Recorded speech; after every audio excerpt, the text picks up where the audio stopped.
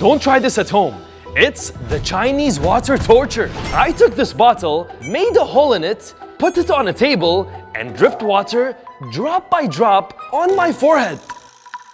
It sounds easy, but after 2 hours, I was in real pain. That's why they call it Chinese water torture.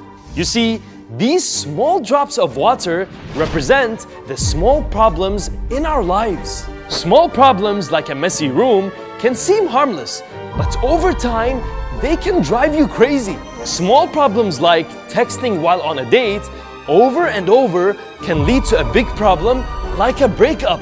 And this is why Chinese water torture was invented in the 15th century to punish people. Just like every drop becomes painful if we don't stop it in time, every small problem becomes a big problem if we don't fix it in time.